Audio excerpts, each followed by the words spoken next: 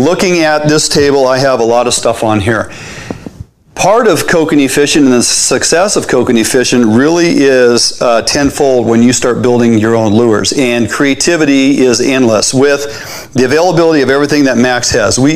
So many different options in colors of these smile blades, the 0.8 size smile blades in a variety of colors, reflective, color contrast, different color patterns.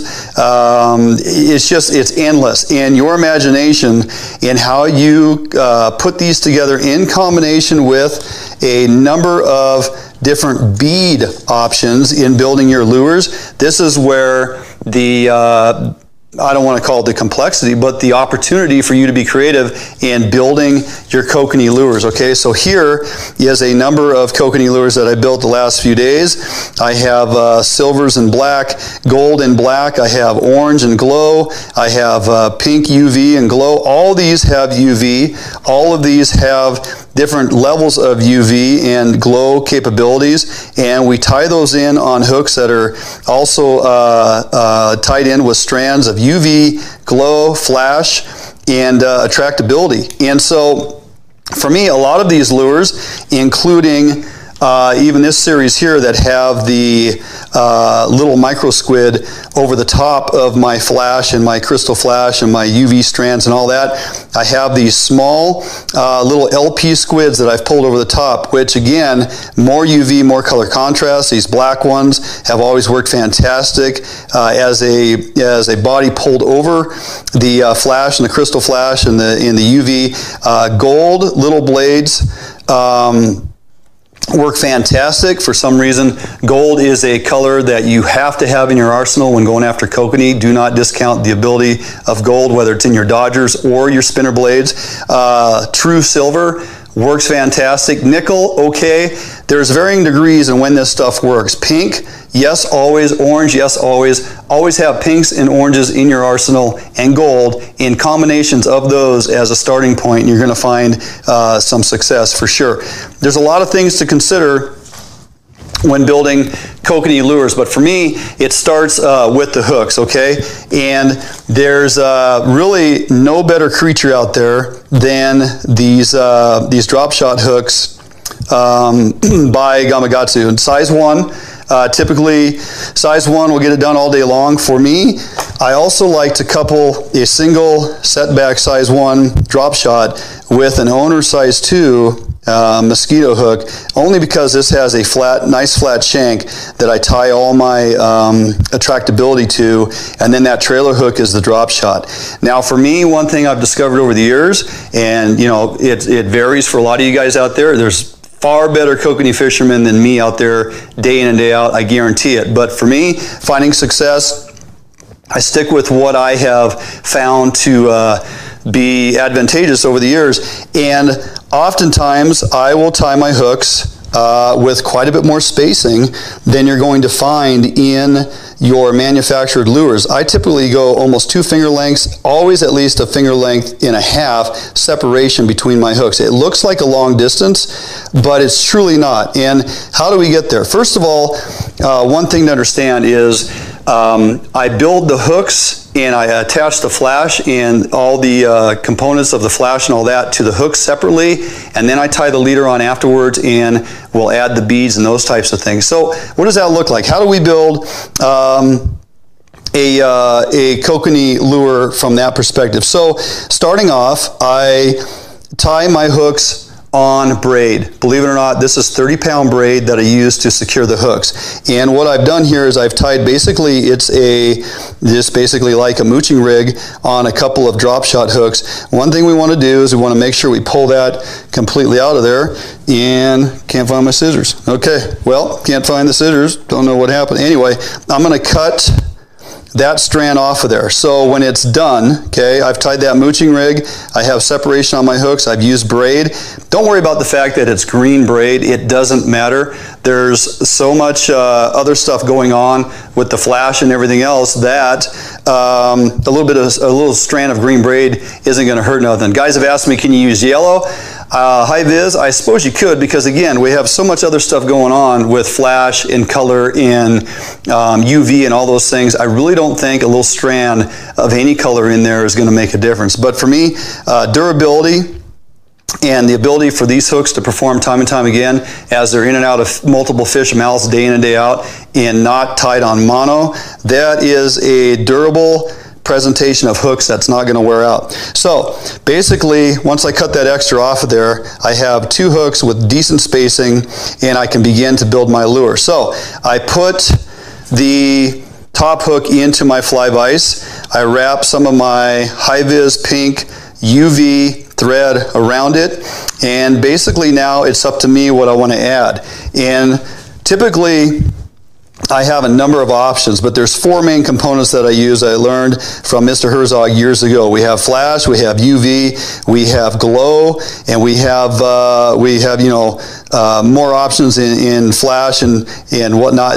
It's endless really when you walk into a fly shop and you look on the wall and start thinking about what should I put into my lure, and take a light in there with you and truly see what is UV, what glows, what reflects, what colors are coming off of these under UV light, so you can truly understand what color combinations you're putting onto your lures. And it's very, very simple. I have a whole bunch of material here that this amount of material has lasted me literally for years, because I'm really only putting on 4 or 5 strands of each individual product at any given time.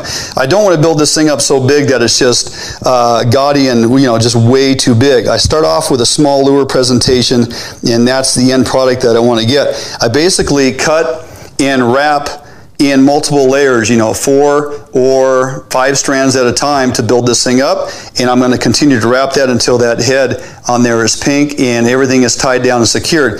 Then I basically have this portion of my lure built. Now, one thing I will do is I'll take my Loon UV clear finish, fly finish, and I basically wipe that around that top end thread. Now, this is activated, believe it or not, by UV light. For those of you that don't fly fish or make lures, this hardens after 5 or 10 seconds under UV light. If I left it sitting here in the garage after I painted it, it wouldn't harden. But I hit it with this UV light, 10 seconds or so, it's rock hard.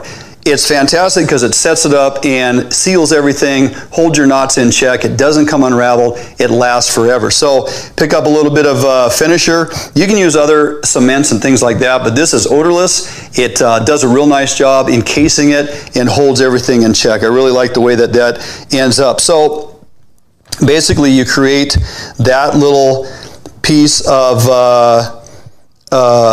presentation there. It's just a set of standalone hooks with your flash, your UV, the pink head on there, and your hook is open so that now with any clinch knot I can tie on my leader. So let's talk about leader lengths, okay? I have a number of different options on the table here. I have some larger hoochie bodies, some squids, 1.5 hoochies with flash in them. I have this little LP squid. I have basically a version of back in the day Herzog's Rasticle with a smile blade and a few beads. If you look at all these lures I've created, they're basically kind of different versions of the Rasticle. Different bead combinations, different UV contrast and glow combinations, different color presentations with the blades and the beads. These gold and black and chrome or silver and black with UV blades and or just gold, because on some days when it's high sun and the fish might be hanging a little bit shallower, too much flash and UV might push them off. But if I put some gold and some black contrast, and don't be afraid to use black for kokanee, that contrast at times seems to really stimulate them to follow your presentation. So as I complete this particular little rig here, all I do then is tie on that stretch of leader. Now let's talk a little bit about leader. You guys may think I'm crazy, but for me, at least 12 pound fluorocarbon is what I go to. Again, I'm trying to create a lure that I can use time and time again. As once stated by a world-renowned philosopher, Mr. Herzog, it doesn't matter how big the elephant is in the room if you can't see it, right? So 12 12-pound fluorocarbon on these small lures is not overkill. One thing you got to remember is we're trying to impart a lot of action on these smaller lures, because that smile blade going back and forth, spinning around, doesn't create a lot of wiggle on it. But a 10 to 12 inch leader behind a Dodger, okay, with fluorocarbon that is typically quite a bit stiffer than just standard monofilament, you're going to impart even more action on your lure because of the stiffness of your fluorocarbon. Some guys will even run it up to 15-pound tests. I'm not saying that's wrong. I just happen to have a nice spool of 12-pound that I've relied on for a few years, and it works great. There's nothing wrong with running 15. Definitely will run 15 when I go after some of those larger kokanee on the east side, and or even for sockeye, okay? So you basically take that hook presentation with your flash and whatnot already secured, and now you're just tying a simple clinch knot to the top of that. Now you have a piece of leader on there, and all you have to do is stack your beads on. Okay, stack your beads on, put a small bead on top to make sure your smile blade is going to spin on top of that thing. Cut it to length and tie on your barrel swivel. Put it on your lure tray, and you're good to go. Quick change out because you got a barrel swivel on there. Okay, we bait these up with corn or Berkeley Gulp maggots, and next week when I get into rod selection, reels, line counters, and how to bait and scent your lures, we'll delve into that a little deeper. But for right now, just know that building the lure is kind of a multi-part option by simply putting the strands on, tying on your leader, and stacking your beads on. And truly, when it comes to repetition, you want to make sure your leader lengths are all similar in length. You don't want to be fishing stuff just randomly and trying to figure out what they want. If you have a board of all leaders that are 13 inches, you're in the ballpark. If you have another board that they might be 9 to 10 inches, you're in the ballpark. That gives you options to see and gauge truly what their responsiveness is to either shorter leaders with much more whip and action on your lure, or a little bit longer leader that's going to have a little slower cadence as it follows behind your Dodger.